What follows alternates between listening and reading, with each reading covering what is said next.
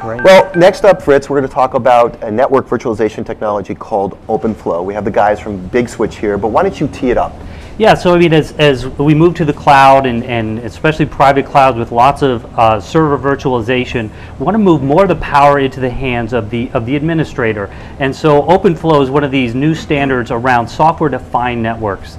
And we're going to hear a little bit more about that from Omar Baldonado, who's the head of product management for BigSwitch. He's with our own Art Whitman at the Whiteboard. We're going to take a nice in-depth look at OpenFlow. Take it away, Art.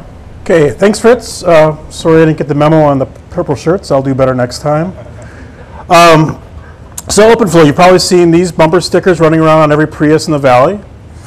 And so we're going to talk about why that's important. And so before we get into why OpenFlow is a big deal, what's wrong with the way we've been doing networking for the past 35 years or so? You know, it's amazing actually what we've been able to accomplish with the network, but what we really need is a new level of innovation. And let me explain a little bit why the network is feeling the strain. So if I just drop a simple network here, it's amazing the amount of applications that we've put on here, right? So here's a network. Back 20 years ago, email was probably the primary application on it. And then we introduced the web. And along with the web came e-commerce, and voice and video came shortly thereafter. Now we've got social networking. Now most recently, as we heard Aaron say, everyone wants to be mobile, right? So every application's got to be mobile, and there's this whole proliferation of mobile applications. So all these applications are trying to use the network. There's a lot of innovation, a lot of stuff going on over here, but the network is largely managed and configured in the same way as it has been for the last 20 years. There's some poor administrator out there that's seeing, oh, there's a new application coming on. I need to update this over here and this over here. And this network could be tens of thousands of networking devices out there that someone's trying to manually configure. Okay, so then the solution is, well, I love OpenFlow, right, as the sticker says, okay. But more generally, we're talking about software-defined networking. Right. And where that starts is having, in each of these networking devices, having an API. And an API that makes the network programmable. Sounds simple, but we haven't had that until now. And then once you have this API, you can have a layer of software above that. We call it a controller. And the controller is going to be talking down and pushing instructions in real time down to the network.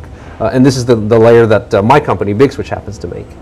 Once you have this layer of software that's controlling the whole hardware underneath, you can then imagine applications being built on top. And this is one of the reasons we're so excited about software-defined networking and OpenFlow, is it brings this model of layers of programmable hardware and operating system and apps, this sort of horizontalization that we talked about, and it brings it to the networking industry, which we've not had until now. Okay, so maybe it would help to talk about what some of these apps might be. Sure. So you might imagine different services being deployed to the network, like firewalling, VPNs, isolation. Well, here are the apps on the network, right? Web, e-commerce, social, and they're needing to program the network. So I can have an application that would program the network to support different groups that need to talk to each other securely. I might need credit card transactions that need to be secure and isolated from the rest of the network.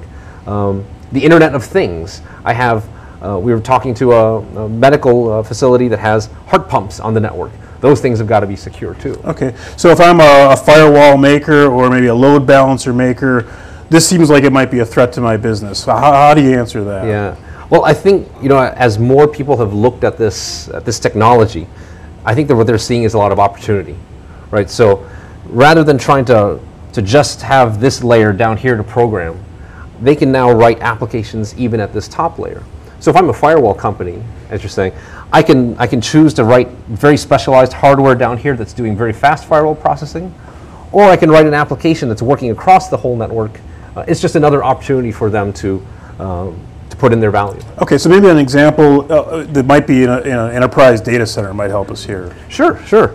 So in a data center can have thousands of servers connected up to the network.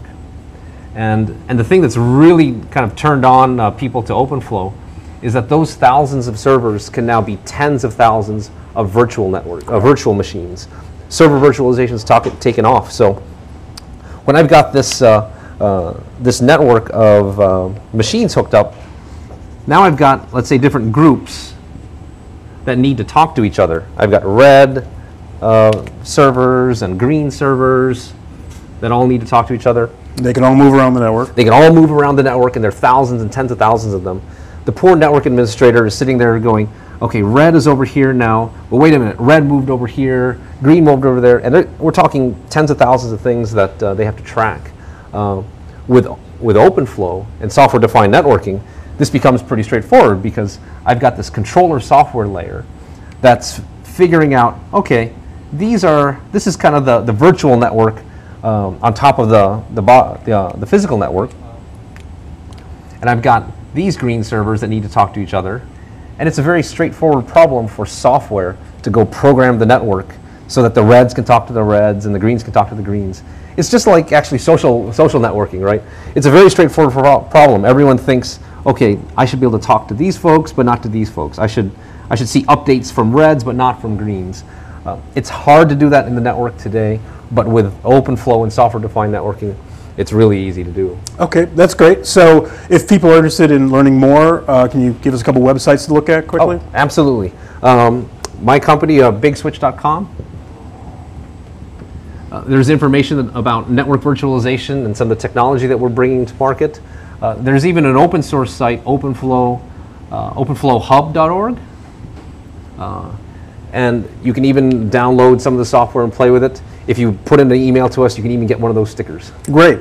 Thanks, Omar, and we'll turn it back to Fritz.